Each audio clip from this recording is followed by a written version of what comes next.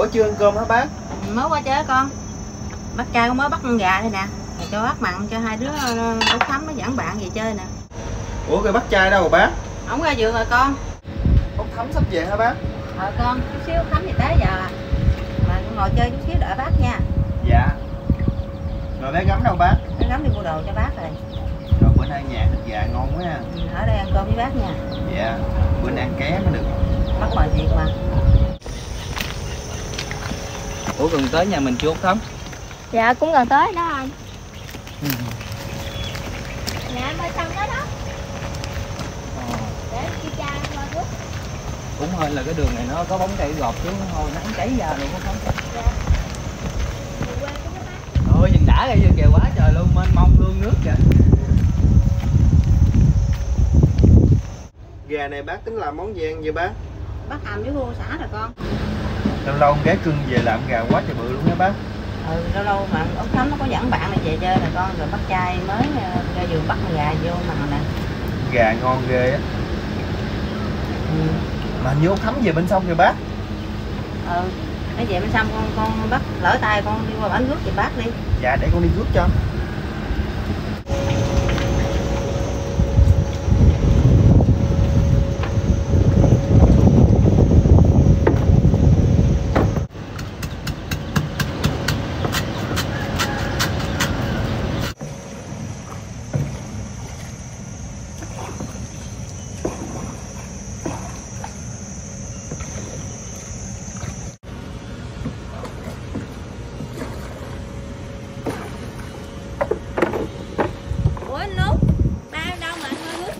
Ba em đi vườn rồi Út.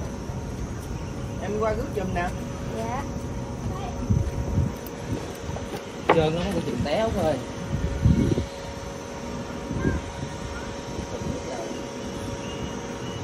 Em dắt bạn đi chơi hả? Dạ. Dắt anh Hải bạn em đi chơi rồi.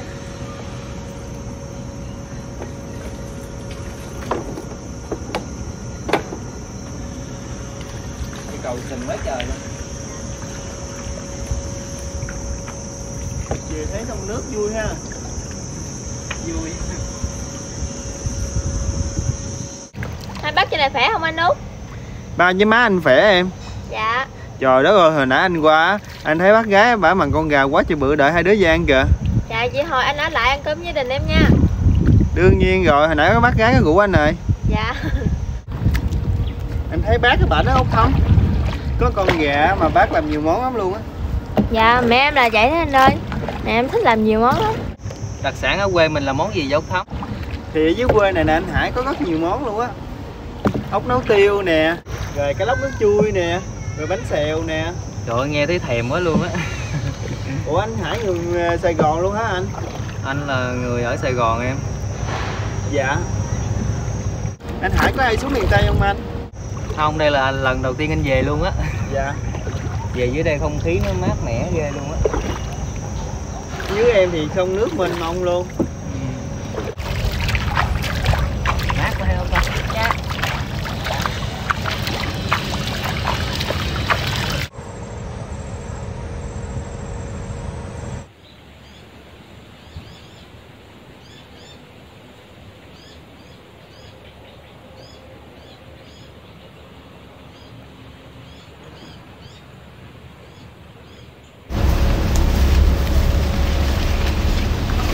Ủa cái này là cái gì mà nhìn ngộ quá vậy Út Thắm? Cái này dưới quê em gọi là bẫy chuột đó anh. Trời ơi lần đầu tiên anh thấy luôn á. Hàng để anh qua trước cho, chừng té đó. Thôi công nhận dưới quê của Út Thắm á, trái cây nhiều quá trời luôn á. Dưới quê em không có gì ngoài trái cây hết trơn. Thích quá. Ai muốn đi một vòng nữa là đi vô. Thôi mình đi vô đi để bắt trong á Út Thắm à.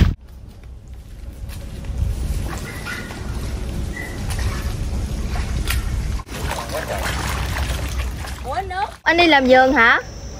Cưng, anh đi làm vườn chuẩn bị vô nè. Em dắt anh Hải đi tham quan hả? Dạ em dắt ảnh ra ngoài vườn tham quan nè anh. Ủa Út Thắm về được mấy hôm em? Dạ em về đây khoảng 2-3 hôm vậy em về Sài Út nói Gòn. chuyện anh nghe điện thoại. Dạ anh Hải đi đi. Em về được có 2-3 hôm hả? Ít vậy? Dạ tại em về quê có tí việc. Mà dạo gần đây Út xài gì mà trắng dữ về em? Trời ơi, anh lên Sài Gòn là trắng mà chứ em có xài gì đâu. Vậy mai mốt anh bắt trước anh lên Sài Gòn mới được. Ở dưới quê này đen đúa, tới giờ anh chưa có bồ luôn đó em. Vậy anh xin bắt gái đi, chừng nào đi được thì đi chung với em. Vậy mai mốt anh xin má anh rồi út dẫn anh đi nha. Dạ. Vậy thôi em vô trước nha. Rồi, anh nói chuyện điện thoại đi, em vô trước nha. Anh biết rồi, xếp đi không?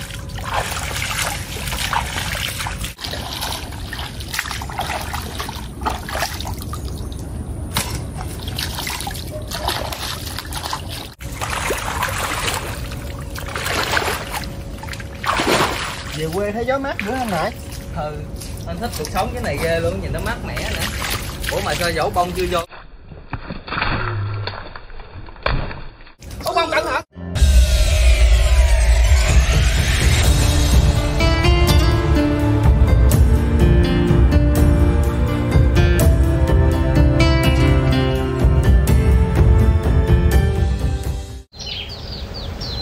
Út bông có sao không vậy? Dạ, em không sao anh. Dạ em đi vô nha. Có sao không? Dạ em không sao. Thôi Út vô trước nha anh Hải. Anh có làm gì đâu mà chạy nhanh vậy Út bông. Út bông. Ủa mình có làm gì đâu ta? Mà sao Út bông chạy nhanh dữ vậy?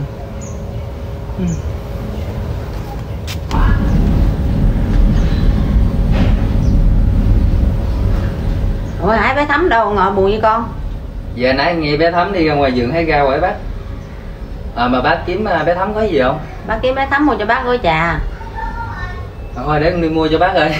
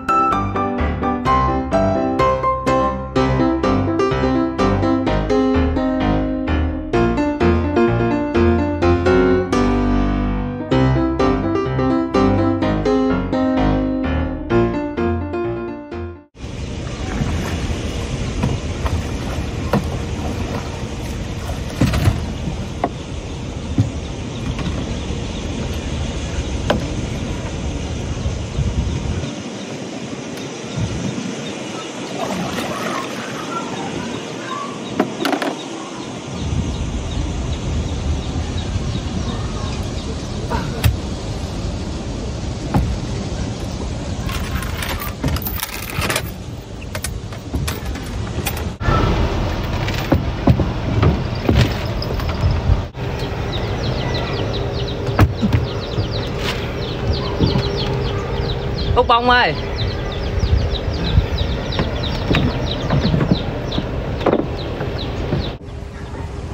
Út bông ơi. Út bông.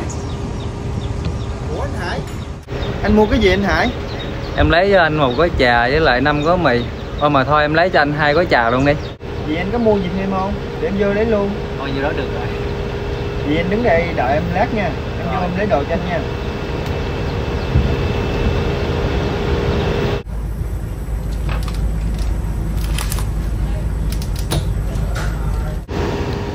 Út ơi, sẵn lấy cho anh thêm 5 cái trứng nữa nghe. Anh Hải lấy thêm cái gì? Lấy cho anh thêm 5 cái trứng gà. Nhà em hết trứng rồi anh Hải ơi. Ủa vậy hả? Đồ của anh Hải nè. Của anh nhiêu đây? Của anh 35.000 anh ơi.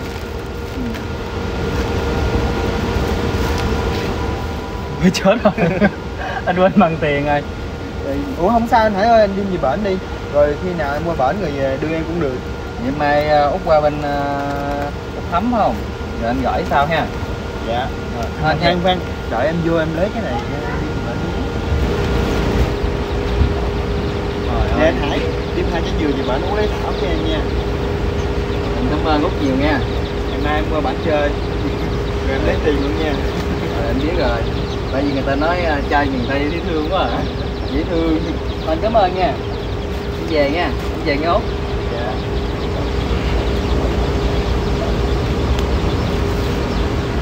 Người gì đâu để em ra lấy thảo.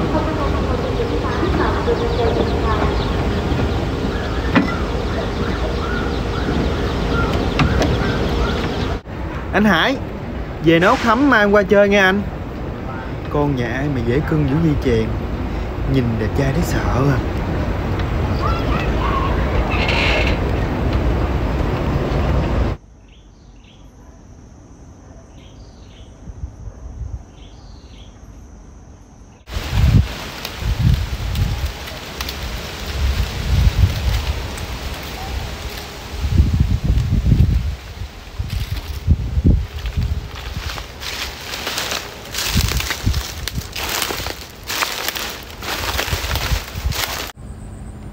Bàn tay của Út đẹp quá à.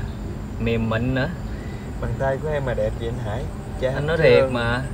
Út nhìn bàn tay của anh này. Em thấy bàn tay anh Hải cũng giống bàn tay của em mà. Sao mà giống được? Út nhìn kỹ rồi. Em đâu có thấy gì đâu anh Hải. Nè cái chữ làm vợ anh nhé nè.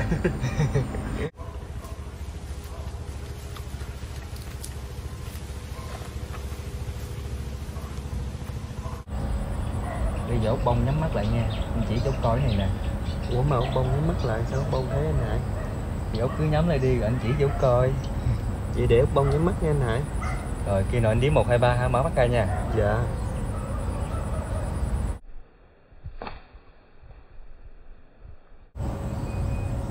Anh Hải, hai người làm gì vậy? Còn anh Út nữa. Tôi không ngờ là loại người như vậy. Mà anh có làm gì đâu em. Anh im đi. Út Bông có sao không? Có gì từ từ nói. Em làm gì dữ vậy? Vậy đây còn bên người ta nữa. Em quá đáng lắm rồi nha. Đủ rồi nha. Anh Hải có sao không anh Hải? Anh Hải ơi. Thì ra là mình mơ.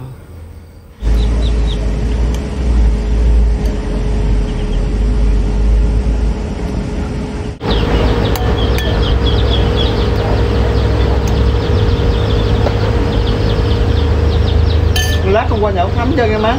Con đi đâu đi? Mấy nào ông Thắm về mà con chưa qua bển chơi nữa.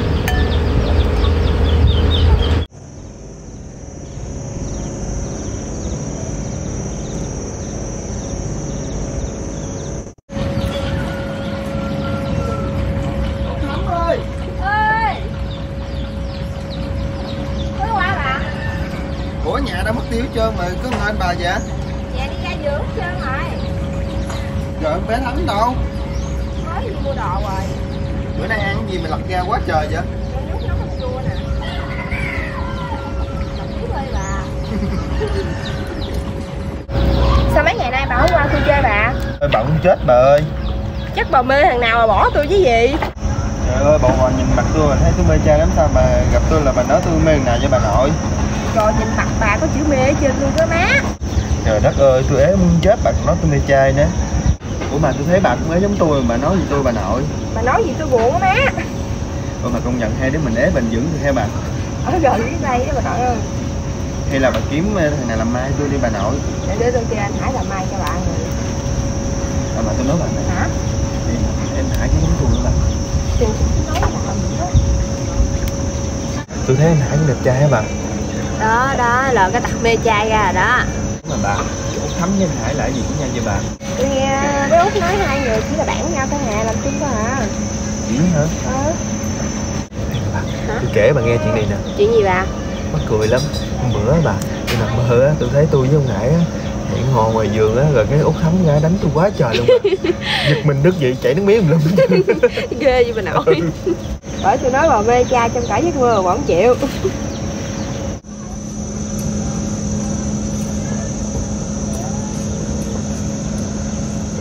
Hải đi đâu mình phải xin không vậy?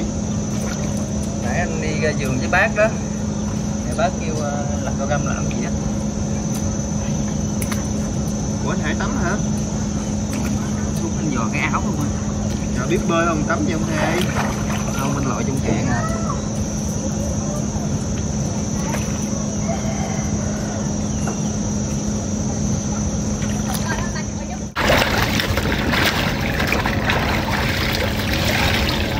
Rau này lặt rồi còn ít quá hả?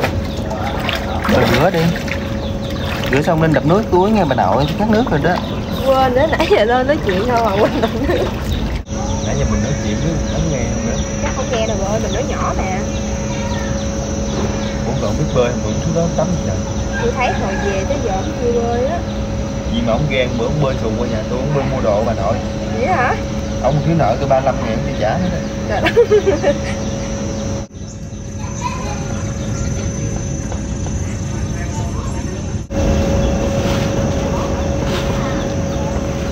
Có tôi bà lặt nhanh ha. Gặp không có tôi bà lặt rất nói chịu quá. Chị ngày nào cũng qua làm sao vậy nha. Lâu lâu mới qua chơi được bà ơi, nhà tôi cũng gì cũng luôn cũng trơn á.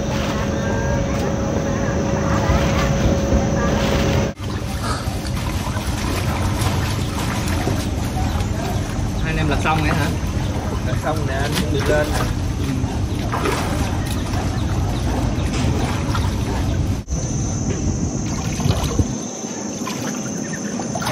Lúc nào lớn quá em à. Nãy mình lật cao lúc dưới đá dưới.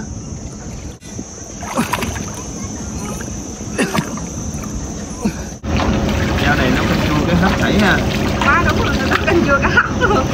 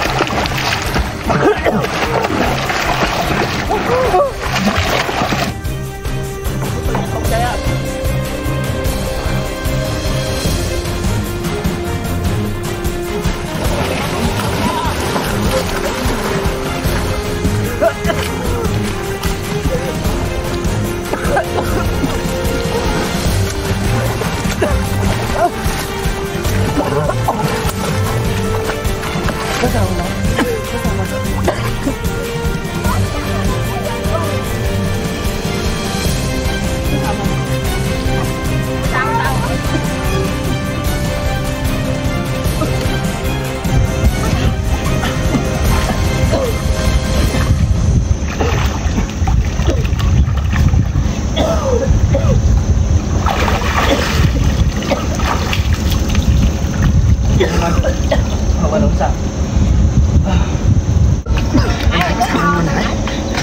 Không anh sao? Tự nhiên sao anh ra ngoài sâu chi vậy? Anh ngồi bạn lấy cái áo. Ngoài đó sâu lắm. Đi lên. Lên lên.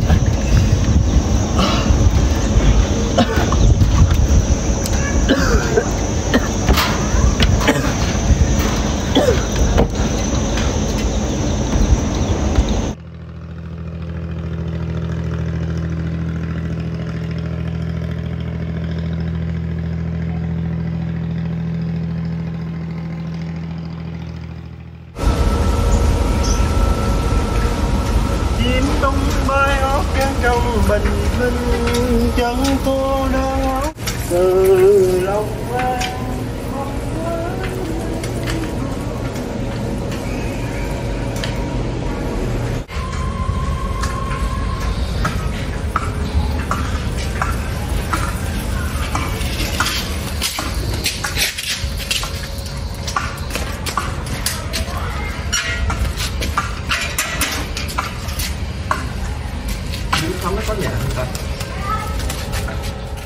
Út Thắm ơi!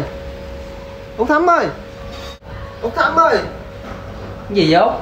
Dạ em đem mấy trái cam qua cho bác Chính nè anh. Rồi để anh mở cửa cho.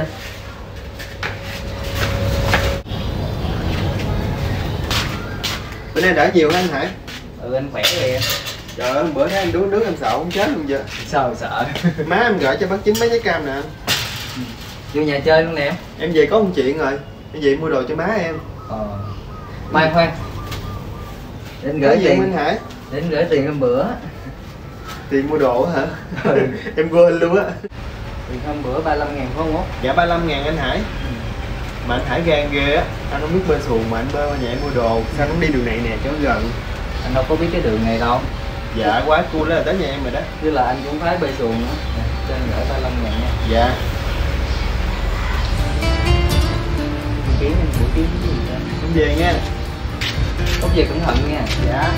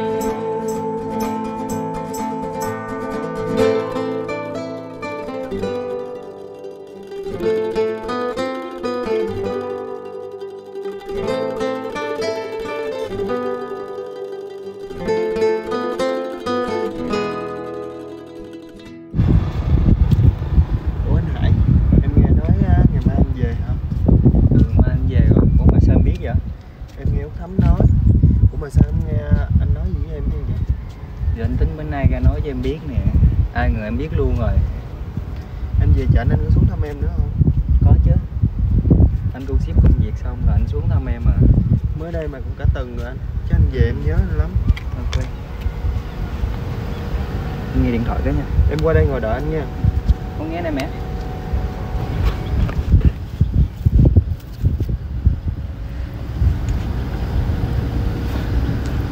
Mẹ anh gọi có chuyện gì hả anh? Mẹ anh gọi có chuyện gì không mà em thấy anh tâm trạng vậy? Mẹ gọi hỏi thăm thôi à. Không có gì đâu em. Có chuyện gì thì anh cứ nói ra để hai đứa san sẻ nha anh. Mà anh nói là chuyện này Út đừng buồn nha. Dạ anh hãy cứ nói đi, em không buồn đâu. Thực ra là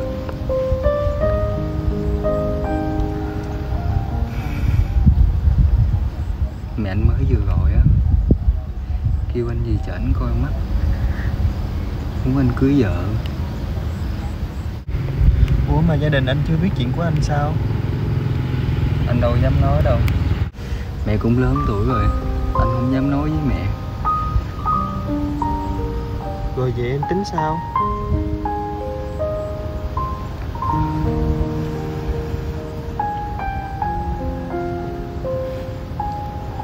Đợt này về chợ anh sẽ thuyết phục mẹ. Anh sẽ cố gắng hết sức. Nhưng mà Út cho anh thời gian nha. Dạ.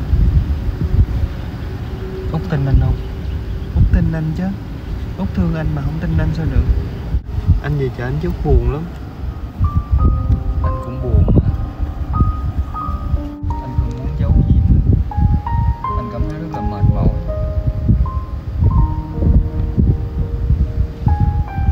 Em tin rằng bác thương anh, bác sẽ chấp nhận cho anh thôi. Giờ em cũng thương anh, em sẽ chờ đợi anh quay lại. Tin anh nha. Dạ. Ngày mai anh về rồi Út lại giữ gìn sức khỏe nha. Dạ. Chờ tin tốt của anh nha. Dạ. Cố gắng thuyết phục mẹ nha.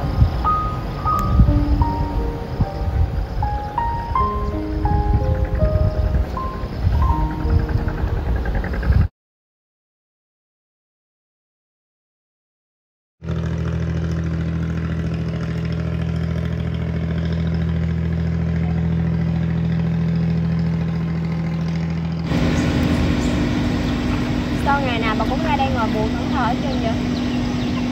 Em buồn lắm bà ơi. Tự nhớ anh Hải nữa hả? Em thương anh lắm. Chắc người ta đi về chợ thấy vợ đó rồi.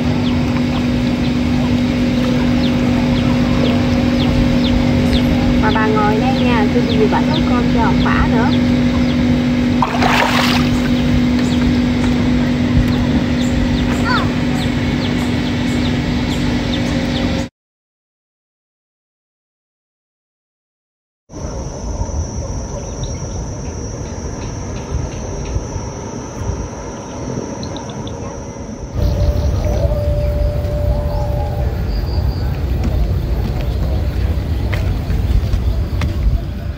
Út Bông.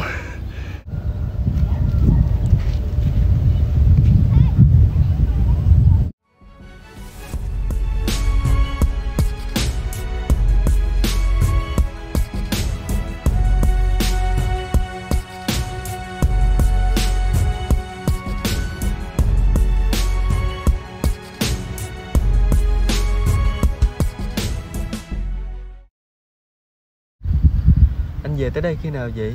Anh mới về tới luôn nè em. À mà sao anh biết em ngoài này mà ra tiệm? Thì hồi nãy đó anh chạy qua nhà em rồi cái bác nói là em ngoài vườn nè. Rồi xong rồi cái anh chạy ra đây kiếm em luôn á. Em cứ tưởng là anh sẽ không quay lại tìm em nữa chứ. Ngốc quá. Anh đã nói là dù thế nào đi nữa anh cũng sẽ về đây kiếm em mà. Vậy cả tháng nay sao không liên lạc gì với em hết trơn vậy? Cả tháng nay á anh ở chợ nó cũng cố gắng thuyết phục mẹ nhiều lắm. Nhưng mà lúc đầu mẹ đâu có chấp nhận đâu. Rồi bây giờ thì sao anh? Thì sau nhiều ngày kiên trì nè, rồi thuyết phục mẹ nè, cuối cùng thì mẹ cũng hiểu rồi thông cảm cho anh rồi. Vì mẹ chấp nhận rồi hả anh? Em mừng quá anh ơi.